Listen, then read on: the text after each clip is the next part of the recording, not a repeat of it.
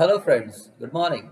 Today we are here to discuss about ICD code F71. ICD code F71 means moderate mental retardation.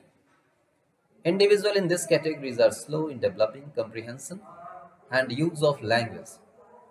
Their eventual achievement in this area is limited. Achievement of individual self-care and motor skill is also retarded, and some need supervision throughout the life.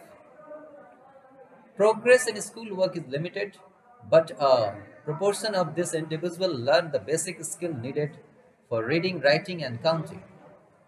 Educational programs can provide opportunity for them to develop their limited potential and to acquire some basic skill. Such programs are appropriate for slow learners with a low ceiling of achievement. As adult, moderately retarded people are usually able to do simple practical work. If the tasks are carefully structured and skilled supervision is provided, completely independent life living is in the adult life is rarely achieved.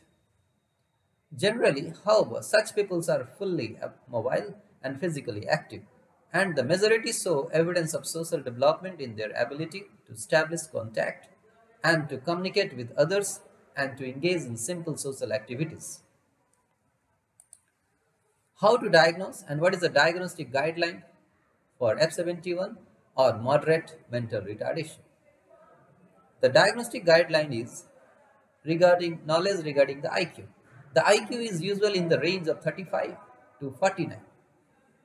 Discriminant profile of abilities are common in this group, with some individual achieving higher level in visual spatial skill than in the task dependent on language, while others are markedly clumsy but enjoy the social interaction and simple conversation.